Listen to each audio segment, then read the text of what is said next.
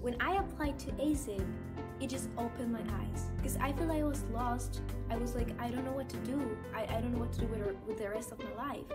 So when I came here to ASSIP and I saw the lab staff, I saw the mentors talking in a language that I couldn't understand, I said, this is my place.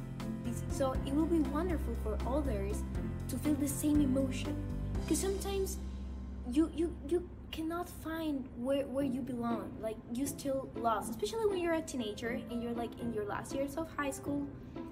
That pressure comes to you, like, I don't know what I need to do. I don't know what I want to do. I discovered my place in ASSIP, and I'm very grateful for that, because it changed my life.